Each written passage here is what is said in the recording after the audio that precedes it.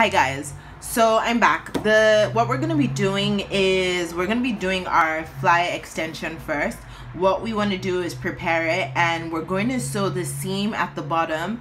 Yes, I know the seam allowance is 1/2 inch, but for the purpose of this tutorial we're going to make it 1/4 because we want the fly extension to be longer than the fly facing.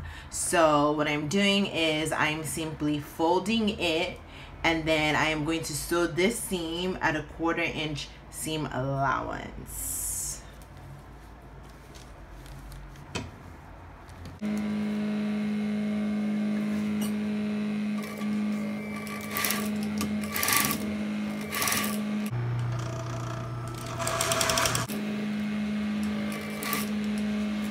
Okay, once you're done with that, the next thing you're going to do is press this. So I'm going to flip it inside out and I'm going to press it. Basically, this is what you want it to look like. All the way to the top. See that? And press it so it's nice and crispy. Next thing I'm going to do is I'm going to take one side of my pant. I am going to attach my fly extension. I'm going to attach my fly extension from here all the way down to about 1/4 before my fly extension ends, and then I'm gonna stop.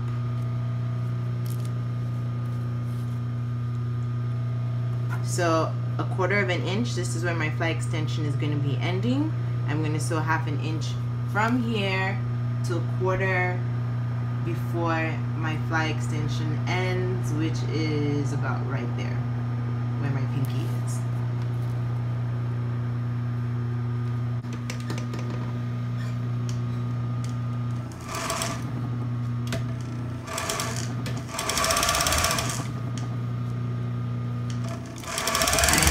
This at 1/2 inch seam allowance. I get to 1/4 before my fly extension ends, back stitch, and I'm done. So now I'm going to do my fly facing, and I'm going to sew from the top to 1/4 inch before the ending of my fly facing. So right there, it's going to be all the way from the top to 1/4 before my fly facing ends. Flip this over.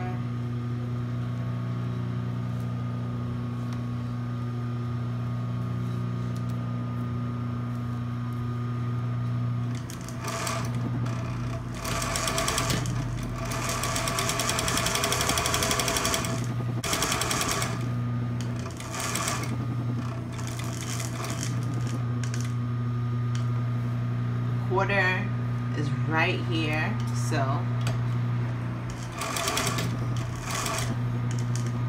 we're gonna stop here.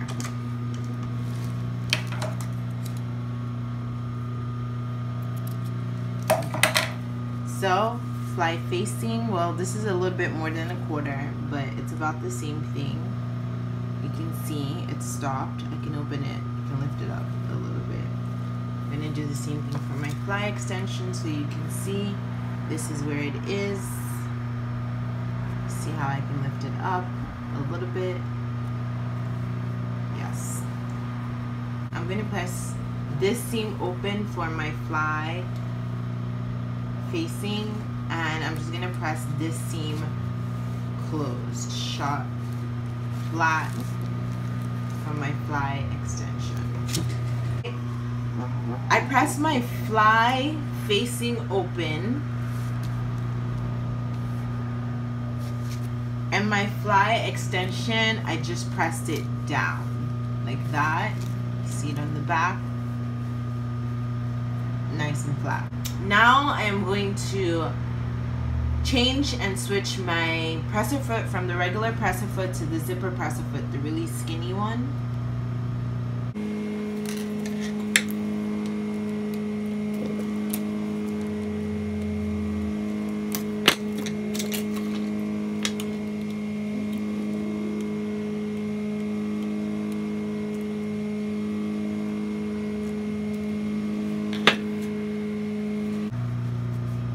So I'm taking my both front sides, and I'm literally placing them right next to on top of each other. And what I'm going to do is I am going to sew at a 1/2 inch seam allowance. It might be easier for you to start from the top and maybe end at the bottom. Whichever one is easy for you, feel free to do. But making sure that you can catch all 4 layers. And remember how we stopped at this seam. I don't know if you guys can see where my stitch is. I hope you can. Let me see if I can get the lighting right. Okay, that seems to be much better. Okay, so you guys can all see where the seam is, where my thread is. So I'm going to start from where my thread is all the way to this end.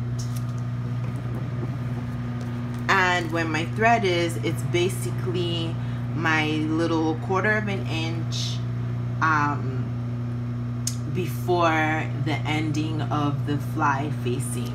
The same thing should apply for the back naturally. So we should catch all 4 layers.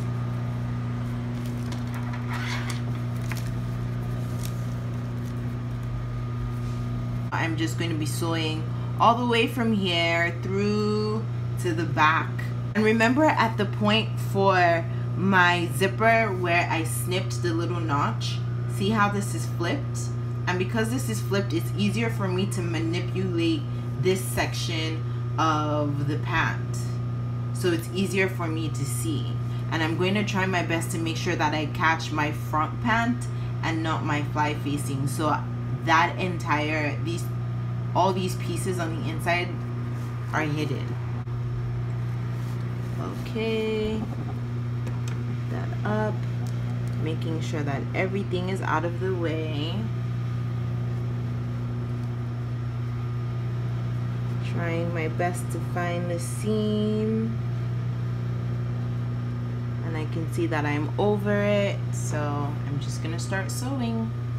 And also going to try my best to move all of this out of the way. That's another tip with when you sew a 1/4 inch before where it ends. You can just use your finger to move some of the fabric to the side. That way you can make sure that you're not catching the pattern piece for your fly extension and your fly facing. So just using my finger just to move them to the side a little bit, and I'm making sure I'm literally right over that seam. Okay, and I'm just gonna start sewing. Go forward a little bit.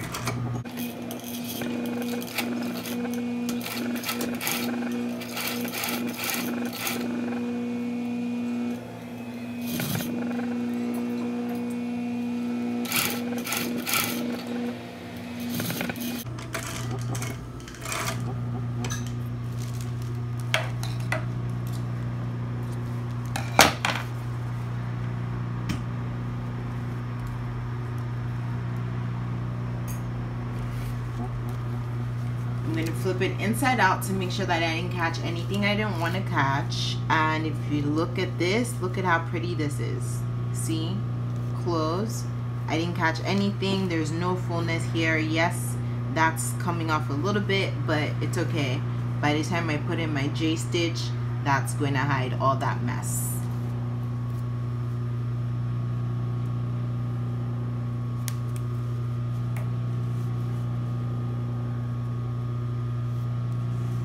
Keep in mind that if you want to do a top stitch or an understitch, this is the time that you would want to do that. So I'm going to come over here. I'm also going to switch my presser foot because I can do that now. I haven't changed and we are back, so I am going to go ahead and do my understitch. Also keep in mind that this construction will not work for when you're putting in your zipper. This is just for today's class. If you understand this and you can get these steps right, it will be easier for you to get the zipper when we're putting the zipper in, because that's just an additional couple of steps.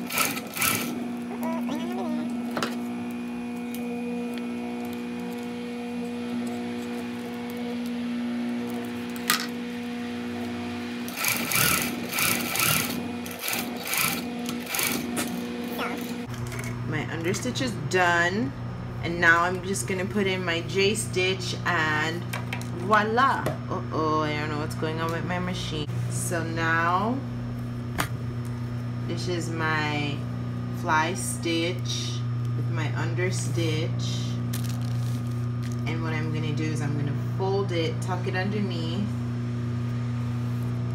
and then do my J-stitch. I don't have a template, so I'm going to have to fold this and use the edge of my presser foot to guide me.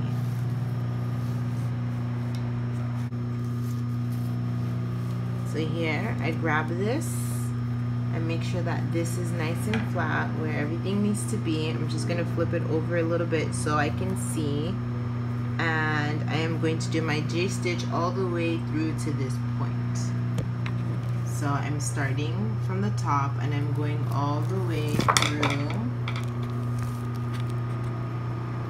to this point right there.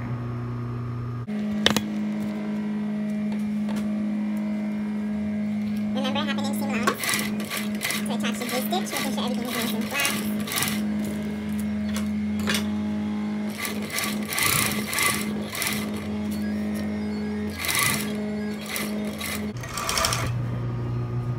All the way through to this in there, up. I'm just gonna go, making sure that I am not catching my fly extension, guys. Go, do a little back stitch.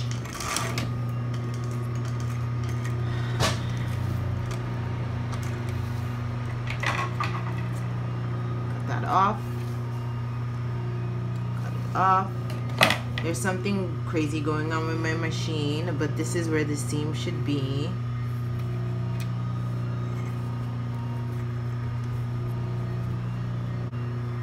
And then the last step of what we're doing tonight, and then we're done, is we're just going to tack down the fly extension to the fly facing somewhere. So it can be anywhere. It can be this edge, it can be just somewhere where it tacks it down so that it doesn't open all the way and flip through to the other side, right? So we just want to tack it like down there. So what I'm going to do is I'm going to take it, making sure that I'm not catching my pant.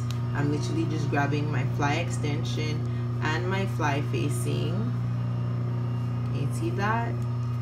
And then I'm just going to put them together.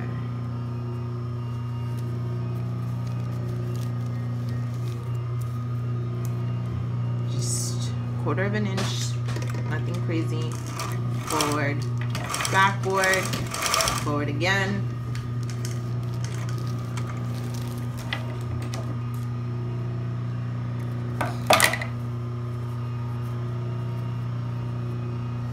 And I'm done. Now I know this is crazy, ignore that, there's something going on with my bobbin, but you get the gist, right? And yes, a couple of these threads are coming loose. Since everything is attached there, I can maybe just go ahead and take those out, or if I wanted to, do a little top stitch there all the way through to tack everything and hold everything together. So my machine had been tripping for a while, I just didn't notice, so I'll fix that. But hopefully you guys understand everything, and I'm sorry for this mess. Yeah, I'll definitely be doing another one with the zipper, so I think that should also help. See you guys in class soon.